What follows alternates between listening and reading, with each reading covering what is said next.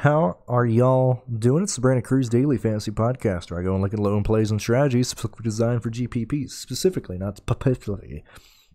This is a show for people who are already informed on daily fantasy sports and how these contests operate. If you have any questions related to NASCAR that isn't a stupid question, feel free to send them my way at BrandonCruzDFS on Twitter. Most importantly, take everything here with a grain of salt and use your best judgment when making entries.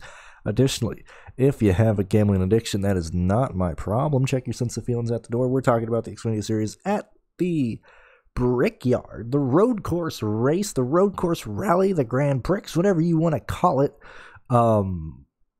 It's there. We're running the Indy GP road course layout for the Xfinity Series. What a shame I got to miss Pocono. I got to miss the Pocono weekend. I got to miss them. I got to miss talking about the Xfinity Series at frickin' Onacop. That is the worst track on the circuit. And it's a shame too, man. The idea behind that track is interesting, man. I mean, it's a hard track. It tests the drivers and setups, but it's boring. It's boring. IndyCar made a mistake by not going there because that's one of the only tracks that actually requires skill.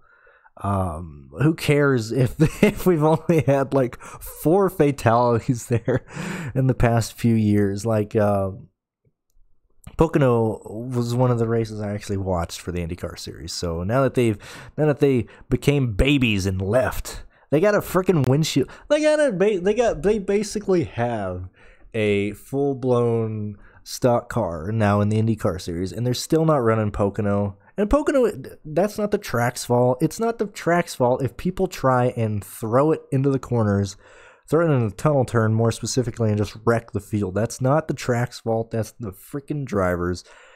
But thank God we only have to deal with Pocono once this year. Anyway, going to Indy. Side note, hold on. Let me just... and I understand that there might be some echoing, as you can see on the video. Hold on. No, that's TV. There you go. As you can see, I record this, and there's my knee, my shorts. Secret. I just put on a nice shirt. I'm still comfortable. I'm not wearing pants or anything. Anyway, it's probably echoing because I don't have any of my acoustic foam yet installed here. I didn't need it at the other place. By the way the building was, it didn't echo a whole lot, but in this room it's going to echo, so I'm waiting for that stuff to come in. I was hoping it'd already be here, but it's not. And so I'll have that coming. And then I'll have all of my NASCAR crap line in the background and stuff. But yeah, as you can see, I do all this after the tavern video and all that. So what else? So yeah, let's dive right into this, and be sure to go to racefortheprize.com to get the fancy NASCAR spreadsheet that I use and that you should be using as well. And I'm not just saying that. Let me show you. Let me explain to you why it's a great sheet for me, because I've been moving for the past week. I've been moving since Saturday of last week. I got everything moved in and actually moved. I had to pack last Friday. I got everything moved in last night because it just... My girlfriend and I, we're moving everything. We didn't hire movers. Like, first and foremost, if you have 3 couches, basically, 2 beds, like 6 computers between us, and God knows what else we moved, get movers. This was ridiculous. It was like I was working physical labor again. Anyway, because of that, I couldn't really do research for this race up until today because I had been moving stuff. Well, lo and behold, this sheet has my back because I have the practice data all right here. I have the projections for how Pierce thinks the track's gonna go, or the races, or the drivers, how they're gonna perform. I don't know why I kept saying that. He has his own projections. He has practice time. Excuse me. Almost burped. Sorry. He has the road course data from the past. Wow. Anyway, he has the road course data from the past races I can look at. He has the entry list I can look at, so I can just look at, who has a good guy in their car, who's a road course ringer, who isn't. He has data from the Roval, like I said. Everything that I want to find and that I use in my research, I don't have to go anywhere. It's all right here. I don't have to browse the internet. I don't have to wander around different websites like a drunken hobo leaving the red light district at 4 a.m. in the morning. Like, I don't have to worry about that. I have it all in one place. So I would advise you, if you do not have the Fantasy NASCAR spreadsheet, get it. Saves so much time and energy, makes your life so much easier. Thank you. Thank you. Thank you. That's why I love this. Anyway, let's get into it. The practices that they used for this here, let me see. Looking at the practice data, these teams aren't really taking a whole lot of advantage of the time that they have. I'm glad that we have practice back, so I don't have to worry about having... that's what I don't understand. This proves that NASCAR can, if they really wanted to, they can have practice in these races, but they don't. They don't care. They don't want. And they're like, oh, we're trying to save time. We don't need this. Just get everyone in and out. Well, then again, Jimmy has COVID, so we'll see how quickly this just falls apart. But I just want people to have practice. I just want to shake. I don't even need an hour practice. Give each guy 5 laps on the track and just shake the dang car down. Because I absolutely hate not having practice. 1, because I enjoy seeing how cars run. 2, I hate it from a competitive standpoint because you don't know what your car has exactly. You gotta trust your crew a lot to arrive. Like they're gonna arrive and this car is not gonna fall apart.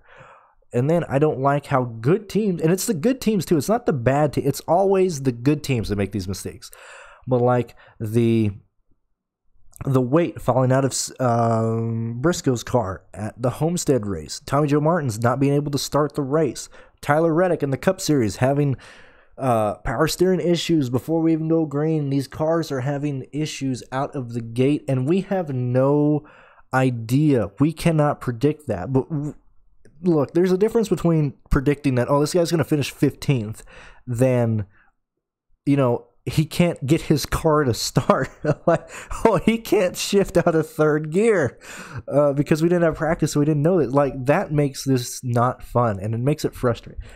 I've never been so frustrated with DFS before, just because things that are out of my control. I mean, things that I have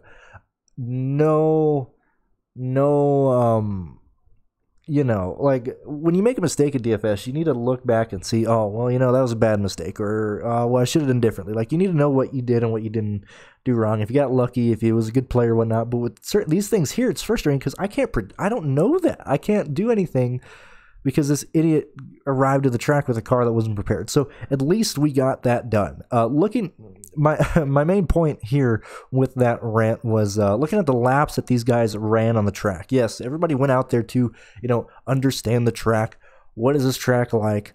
What is the braking zones like? But if you look at the top contenders, I mean, H. Elmendinger ran 5 laps. This is off my head. I assume Allmendinger has ran this track before. I don't know what he has ran it in, but I assume he's ran it before. I'm just going to say that here. Austin Cindric did 10 laps, Briscoe 9, Haley 8, Allgaier 13, Clements 12, Gregson 18, that's correct, number 1.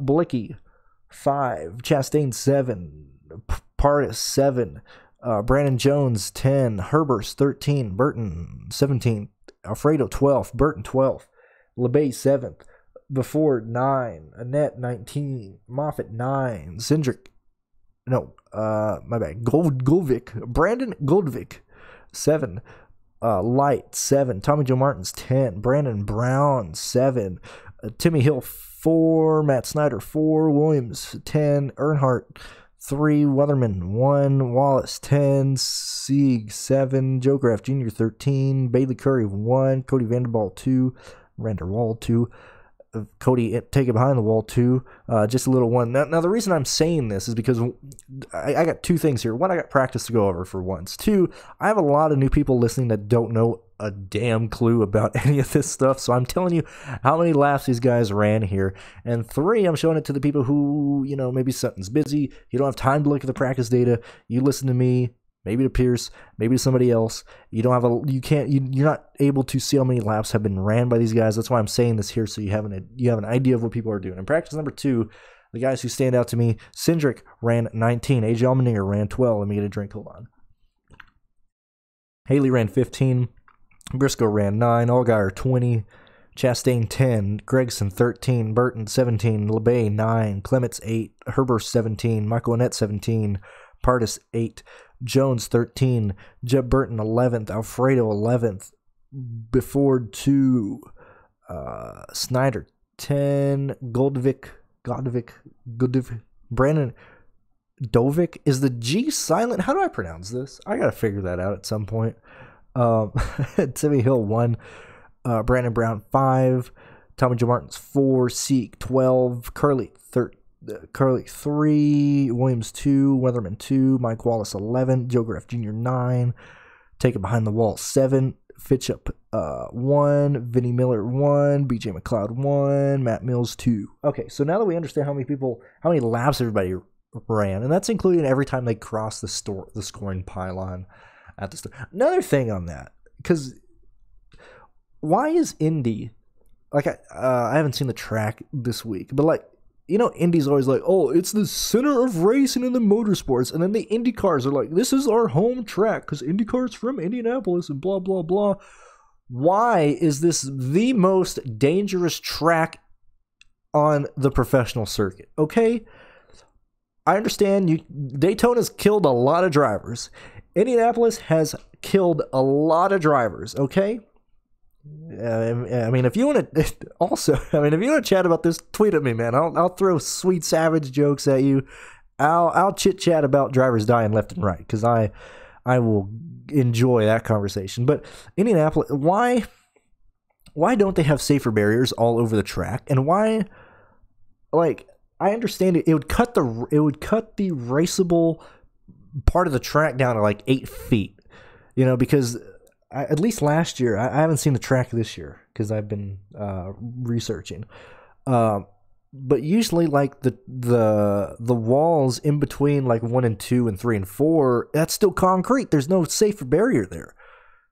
Why do you guys say you're the pinnacle of like safety and whatever when you guys don't have safer barriers there? Or if they did, you know, it took them 12 years to add those stupid safer barriers there. Or the scoring pylon, like, that just baffles my mind. Why is that scoring pylon right there? Like, I'm honestly surprised no one has flown into the scoring pylon. You know what's going to happen in some sport sometime in the future, whether it's IndyCar, Cup car, somebody's going to get turned sideways, catch air, and fly into the scoring pylon on the start-finish line, knock that down, kill at least 15 spectators, and it'll be the second biggest story since the 1953 Le Mans. Or was it 53? One of those. Either way, Indianapolis is a joke of a racetrack in terms of safety. So don't like they're gonna be like, oh, this is a safe track. No. Whatever. Sorry. I gotta get my rant. I've been carrying boxes for a week now. I gotta rant somewhere. Anyway, looking at the practice data here. Who is showing speed, who isn't, what's going on here? So let's check it out. The guys who were most consistent in the practices, Austin Cindric was awesome. I'll check them all here, actually. You have Austin Cindric, Justin Haley, Chase Briscoe, Justin Allgaier, Noah Gragson showing consistency, Preston Pardis, which, side note on Preston Pardis, let me look at his history right now. I know he wrecked earlier this year. Where did he do that? Finished 17th at the Roval. Yeah, finished 36th at Road America. So this guy is, he's a road course feller. What the heck? There we go. He's a road course feller that I played last year in both races. Which, whoo, boy, what a mistake there. He is in the 36 car this weekend. I might make a bit. He was running his family ran car the last races last year. So his dad, he wanted to try running the road course races for the Xfinity series. Like, he wanted to try NASCAR racing. So him and his dad bought a stock car, an Xfinity car last year, and souped it up for the road course races last year, the Roval and Road America, I believe. And they were like, oh, we're going to run well. Like, we've saved up money for this. We're going to do this, yada, yada, yada. They had mechanical issues in both races. Road America, I think he only did like 11 laps, 8 laps before something happened. Like, it just baffles me that you can arrive that poorly to a track. Like, it's just dumb. So keep in mind with Preston Pardus, last year he was running his own equipment, his own stuff that was prepared by him and his dad and his family and all that type of stuff. And he's a young kid too. Now that he is running an actual car, like an actual car that should be prepared, by Mario Gosling and his team, 4,900 is not bad. Anyway, I'm talking about practice right now, but I'm just saying that about Preston. So when you see his past races or his track history from last year, that's why it was so bad, because he ran just a horribly prepared car. So he's consistent. Jeremy Clements is showing consistency in both races, in both practices. Riley Herbst as well. Who else? AJ Allmendinger is going to show consistency. Let me see what else is here. Looking at the practice data that stands out to me. Let me see. I'm trying to think of something that I want to say here. I just went blank at what I was going to say. I have it written down, but I lost. I put my notebook away. I can't say it. Whatever. We're going to look at this in a sense of the fantasy perspective, the strategy perspective. I think that's why. It's because we have practice but no qualifying, and so these guys aren't lined up by terms of speed. I think that's what was throwing me off for a second. The best car on the track tomorrow should be AJ Allmendinger. He should win the race. He's not competing for a championship. He's going to go for this win. We've already been brought aware of it by Pierce, because he was the first one who said it, that Austin Cindric got his win on the, the Roval. Let me see. Road America, Roval. This is one of those. Right? Yeah, I'm not going crazy, right? Where is it? Whatever. I'm dumb. I don't know. And I just X'd out of it. Whatever. AJ Allmendinger should. I can't believe I just X'd out of 2 tabs on accident. AJ Allmendinger should have the best car tomorrow. He should win the race. He should play the stage game and use the stages to get up front, stay up front at the end of the race. I have no issue playing AJ Allmendinger $11,500. I just want to say that right now, so I don't have to talk about him later. AJ should be the play of the weekend. Going through the starting grid, this should just act like a normal road course. Sure, you're going to have comers and goers, but there's 15 cars that are competent, that are arriving with the ability to finish in the top 15. Those guys should pull away from the mid-tier cars that are about 16 through 25th. Those guys are going to be battling amongst each other and blah, blah, blah. Then 25th on back, it's going to be a mess. These guys are not going to really put up much of a fight, and their only saving grace is going to be the stage points. I don't see a lot of people going laps down. Let me see what else here. The guys that I like starting 1st through 10th, and I'm not worried about Dominator points or whatever. I'm mainly just chasing place differential in the race tomorrow. Let me see here. Top 10. The guys that I like from here is obviously Briscoe, Haley, Cindric, Chastain, Gregson, Anthony Alfredo, only because he's $8,000. He's starting a bit too high for me, but $8,000, he should be all right to where he doesn't kill you. Burton, Justin Allgaier, a tad too expensive, and I would much rather go to Gregson or Chastain, only because I'm probably going to be fitting in AJ Allmendinger in most of my lineups. And then I imagine Sieg, Jones, Annette, and Burton will not stay up in the front. They'll be passed at some point. They might lead the first stage, but what's that? Like 7 laps? Like, I don't care about that at all. I'm chasing place differential. Looking at Jesse Little, $4,700. If he doesn't, let me look right fast. Where do I have this at? Jesse Little is absolutely dirt cheap, and this is a road course. And part of me wants to make the argument to myself that, well, if he just holds on, if he just doesn't do anything stupid. He's in a Johnny Davis car.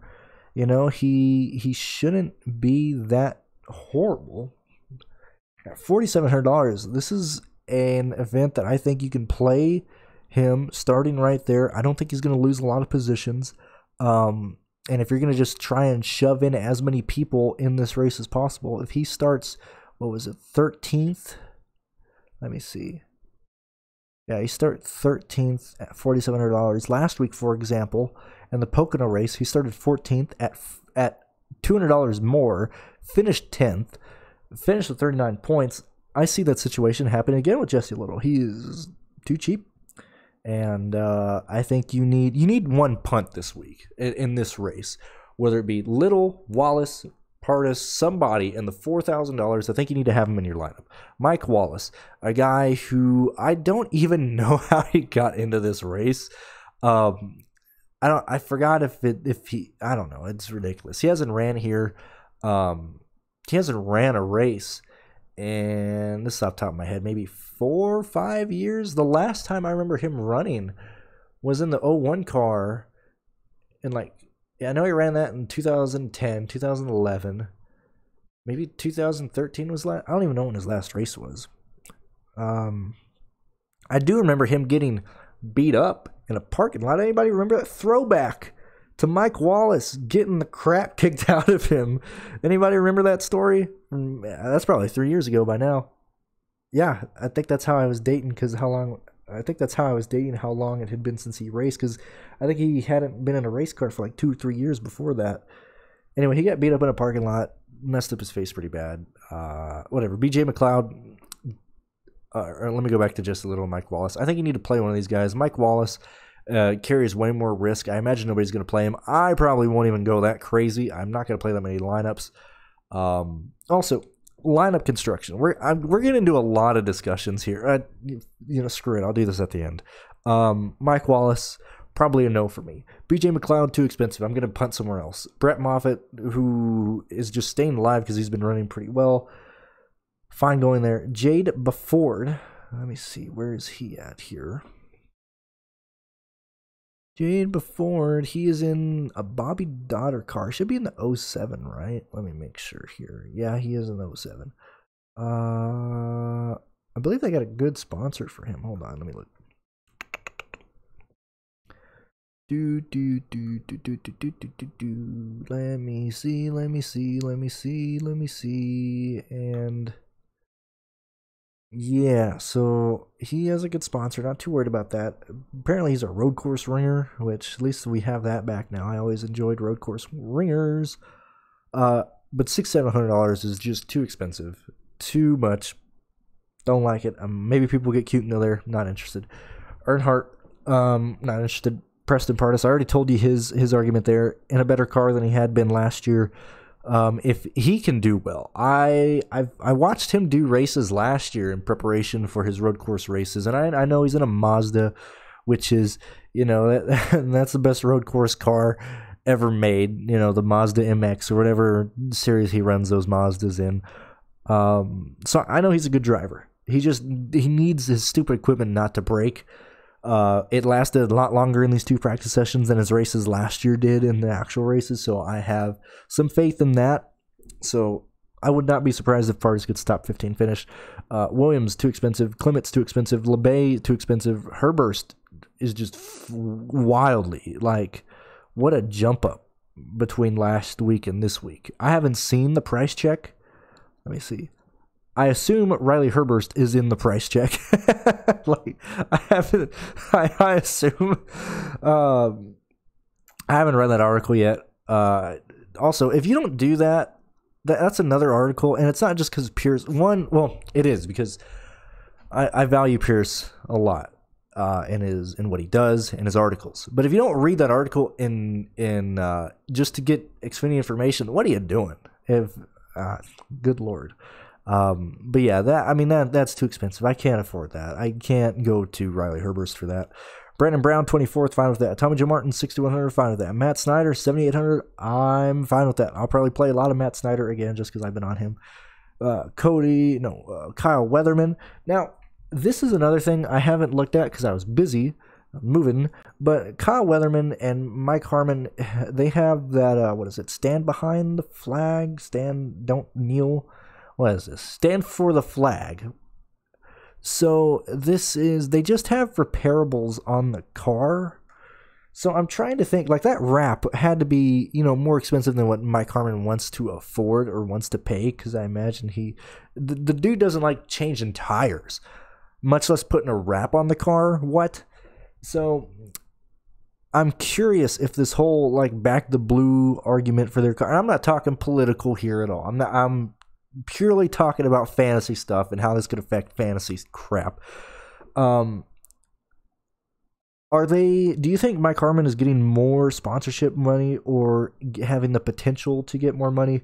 Because I haven't seen, obviously it's only been like 2 weeks or whatever, but we're not seeing any big, huge sponsors get on this team. But that 47 car, like that wrap, I know it's something small, and everybody can get wraps nowadays.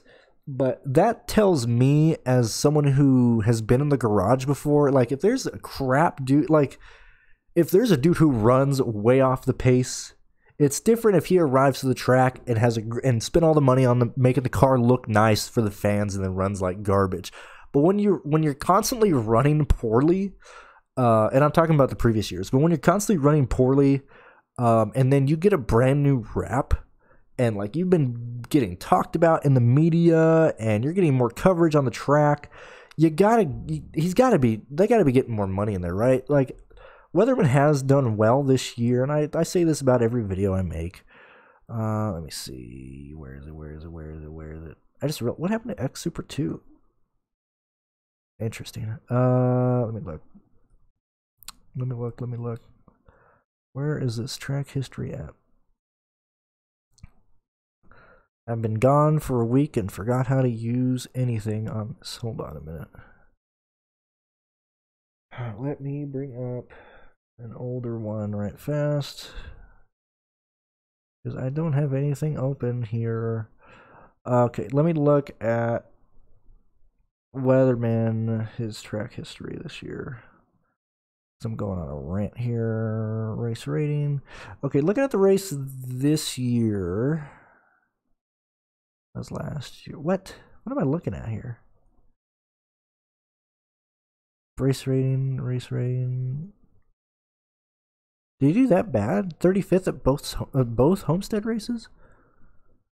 34th at Fontana? 30th. Wait a minute. Kyle Weatherman. Let me look. 27. Starting 27. Yeah. Okay, that's what I was trying to find. Yeah, he finished 15th at Pocono. I guess I could just look on DraftKings there. Recent rate. Anyway, so if you look at how this car was, and I know the Xfinity race was a wreck fest, but 30th, running 30th this year so far. I think he was in the 74 car for those races, and he's in the 47 this year. But a 15th finish at Pocono makes the argument to me that they're getting outside sponsorship, or they're getting money from somewhere somehow. I assume it's some organization for veterans or people or conservatives who are just fed up with NASCAR, because NASCAR is gone. I ain't watching no NASCAR no more, even though the ratings have gone up during COVID. Whatever. Watch out for that 47 car. I know that was a long rant, but 27, starting 27th, I think he runs the whole race. He's got a good looking car, quote unquote, with the wrap on there. That took some money out of the small team's bank account. I don't think he does pretty bad. I think 28 guys technically took time in practice number 2. He was 19th. That was practice 1. Wait a minute. Let me look. Practice number 2. Where was Kyle at?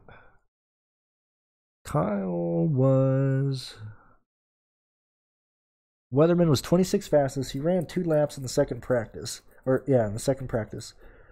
That's not bad. That's what I would expect off of Mike Harmon. And then he ran 1 lap in the first practice, 28th fastest. That's not bad at all, man. He's showing speed. It wouldn't shock me if Kyle does well in this race. Stefan Light. Let me hold on. I gotta look at this very fast. 13 on it. Let me see here. See, Leach. Yeah, Leach is going to race. Joe Graff Jr., too cheap. He's finally too cheap. I'm going to go there. As I was saying, Major Allmendinger, I'm going to play him. Cody Vanderwall, not going to go there.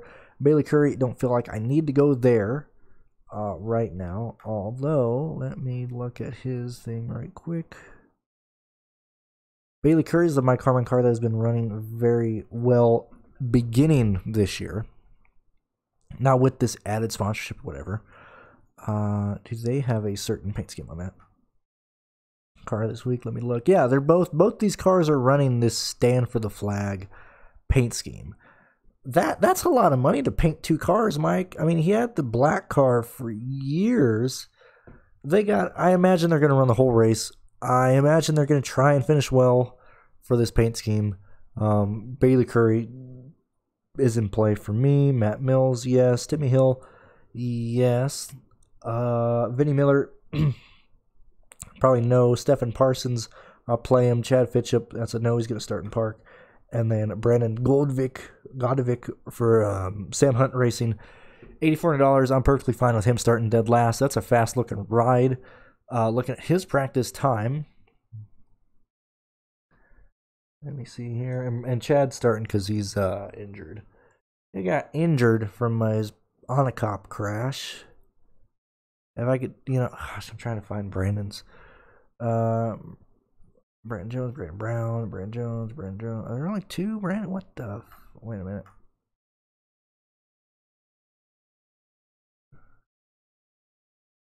Oh my gosh, dude. Why am I having such a... I forgot how to use a freaking computer. I'm hitting Control C, trying to find a dude's name, and it'd just be easier if I would just... Oh my gosh, if I would just look.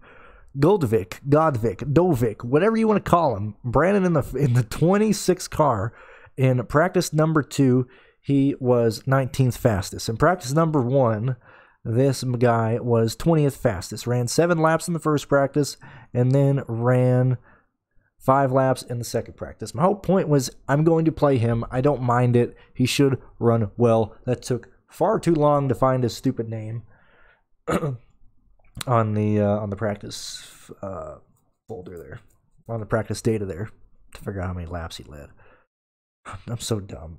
And it even says it on the sheet. How many laps they ran, and I just realized that now. Oh, man. Good Lord. Anyway, let me go through it again. Who do I like here? Top 5, not really going to use a whole lot. I'm going to start with Alfredo. I like Alfredo. I like Gregson. I like Chastain. Like Austin Cindric, Haley, Briscoe, Little, Mike Wallace. I like Little more than him. Brett Moffitt. See, Preston Pardis, Riley Herburst, Brandon Brown. Riley's a bit too expensive. I didn't mean to say it. I just said his name. Don't use. You can use Riley. I don't know. Riley's a maybe for me. I don't know. It depends on what my lineup's looking like. Brandon Brown, Tommy Joe Martin, Matt Snyder, Joe Graff Jr., AJ Allmendinger, Matt Mills, Timmy Hill, and Stephen Parsons, and Brandon Dovik. Those would be the guys I would look at. Same plan for the Xfinity Series races, the Cup Series race, with terms of lineup construction. I'm just trying to get as many people as I can into the lineup that I think is going to finish up in the front. I'm going to chase place differential and try and get the winner in the lineup, which will be AJ Allmendinger most likely, so that I'll just hit 2 birds with 1 stone. Then I can just focus on getting guys who are going to get place differential and then finish up front. Let's see. That's going to happen there. What was I talking about before? What was I going to talk about? I don't remember. I don't remember what I was going to say. Oh, lineup. Yes. I think you're going to need 1 punt in the race tomorrow. Why do I say that? What do I mean by that? Let's say, for example, I'm not going to say the entire lineup that I'm going to make. I'm going to make it for an example here. So I'm going to put Jesse Little in my lineup. So that gives me $45,300 left. Average player $9,060. Then you go to AJ Allmendinger.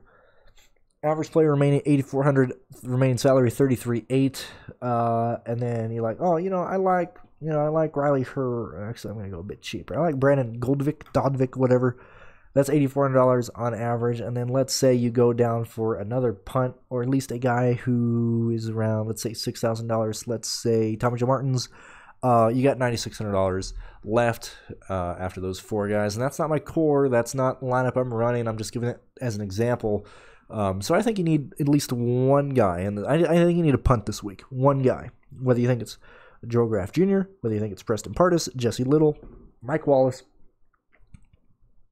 I think you need one punt and then just stack the rest of your lineup with place differential, fast cars. I think that's how you got to do it.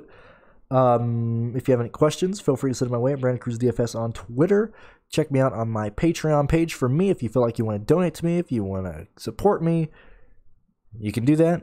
If you want my heat map for the Cup Series, which is basically my player pool, which is basically me telling you how I'm playing each guy with my projections, with my color coordinations of, this guy's a dominator, this guy's a cash play, this guy's blah, blah, blah, whatever. If you want that, you got to go to the DFS Tavern Patreon, because my Patreon is just for donations and stuff. So guys, thank you for watching, and we will get we'll talk more stuff later. I don't know. I just want to talk. I've been lifting stuff all week. And yeah, I think that's about it. Best of luck in the Xfinity Series race, guys, and we will chit chat later. Peace out. Oh, wait. One more. Okay, 2 more things actually. That's also what I was gonna say. The DFS Tavern, we're gonna, and this isn't really giving anything away. We haven't really formally announced it, but we're not giving anything away really. But we're not gonna rebrand, but we're gonna be doing a lot of stuff that will improve our product, that will improve, our website, what we offer, our videos. It'll help us in the amount of money we make and all that type of stuff. So you'll see some changes in the future. Don't worry, I'm not going anywhere. I'm going to stay on board there. But if you see me on my own personal Twitter, tweeting more, talking about watch the video, talking about my heat map, I'm going to be pushing that a bit more on my Twitter. So just be aware of that. I'm not gonna keep spamming or anything like that, but I am going to talk more about that type of stuff. So just giving you a heads up there. That'll be starting this week since I got everything finally in this room and I don't have to keep moving anything. So if you see me, tweeting more, that's why. Don't worry, nothing happened outside of that. I'm just we're gonna try some things in the future, and that'll be a part of it. So just letting you know there, and thank you guys for listening, and I'll catch you next time.